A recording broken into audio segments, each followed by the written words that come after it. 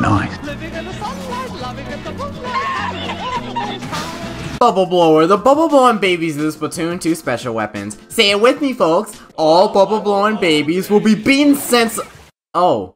Okay. By the way, don't look at me with the blah blah, we're talking about Bubble Lure today. Bubble Lure was the first post-launch special to be launched in Splatoon 2. In the trailer, you could throw up to 3 bubbles of varying size, depending on your gear. Of all specials, Bubble Blower makes the best use out of special power-up. You have things like Ballers, which have increased explosive power, and then you have 3 bubbles that are freaking bigger than Russia. Look at these bad boys, freaking 3 nuclear bombs ready to go off. Along with special power-up, Object Shredder is very important when trying to pop the bubbles. I'm pretty sure I'm not the only one who's had a fight with someone on the other team trying to pop a bubble. Let's see how this sniper deals with these 3 big bubbles right here. Aw, look at you trying to use your special, that does nothing. You may be half love, but you're full dead. Let me send some bubbles out to mid, and what are you doing to my bubbles? My babies, no! Bubble Blower can serve as a liquid mobile wall in OA 2. It's easier for you to pop the bubbles than for an opponent to pop them. If you want to make a push with your team, throwing Bubble Blower out first and then trying to hide behind the protection of bubbles, especially the Costco-sized ones that the special power-up enthusiasts are blessed with, can really help with a defensive-offensive approach. You can also use them to block an enemy's route, as it's not only a challenge to get through them, but there's also the threat of them popping and popping you right with them.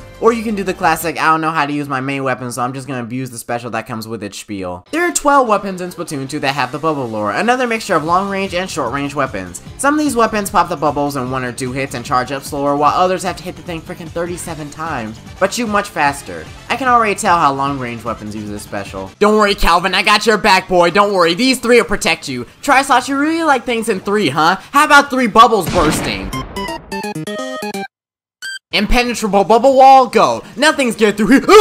Now the short-range weapons charge headfirst with their bubbles. The roller can pop them somewhat quickly given the up-close damage of the roller. The Tenebral is also a one-hit on enemy, so if you're close enough, you can pop the bubbles very easily as well. Also, there's a little cheat that you can do when letting the umbrella go, as it'll still hit the bubble blower and pop them in some crazy ways. Salutations, fellow Splatoon 2 for the Nintendo Switch players. Today I'm here to share with you my new findings on some new tech I found with the Tenebral. And by new tech, I mean something I saw in a Watson video that was made a year ago. He made it look easy, so surely it happens 100% of the time. Witness absolute magic, you guys. Watch. Okay, that would have been a lot cooler if it killed someone, but you gotta admit the explosion was beautiful. Okay, take 2. Now experience something beautiful. Look at this. And it still didn't kill anyone. Oh, now you come out. No, no, no, no. Now with the Kenza Splash Shot, y'all do some voodoo with how you guys pop the Bubble Blower so quickly. I literally fought Kenza Splash Shot Jr. who was using Bubble Blower, and the sucker popped that thing in 2 hits with the torpedo. I know you guys like your sub and special power up, but dang! Hey guys, wanna see a magic trick? Not only can I hit 3 bubbles with a piece of heat-seeking plastic, but I can make them disappear. Along with the guy that I was fighting. Rounding out the weapons that use Bubble Blower, there are 2 semi-automatics that use it. The Cherry H3 Nozzle Nose and... no. I'm not going back. No. No.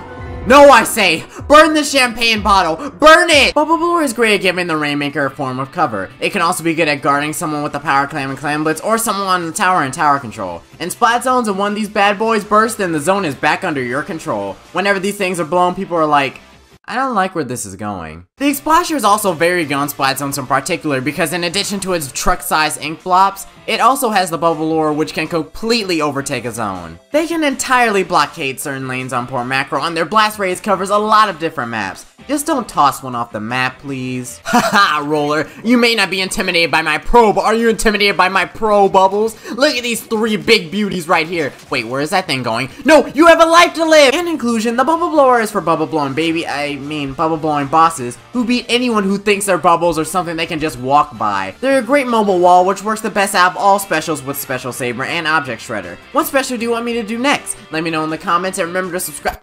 Wait, what's happening to me? A great power level is a pro-